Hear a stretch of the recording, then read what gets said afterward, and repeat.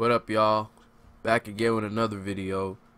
I just want to do a quick video letting you guys know about this Mitchell Schwartz.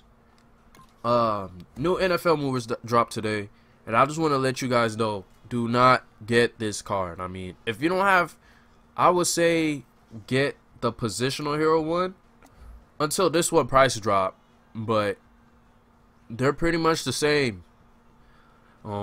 He has like +3 awareness, +3 on the speed, and then +4 on the impact block.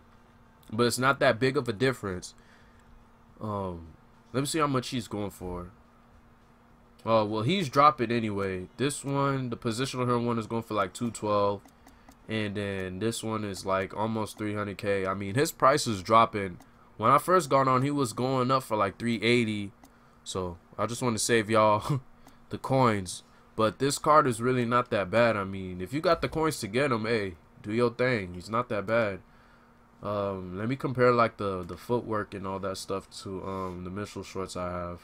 The run blocking strength and all of that stuff. Let's see.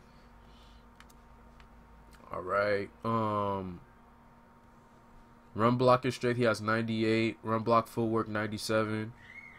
The pass blocking is whatever, but hey, it's improved on the run blocking one. And to be honest, I run the ball a lot, especially for you guys who watch my gameplay videos. And this Mitchell Schwartz that I have, the positional hero ones, he's not that bad in the running game.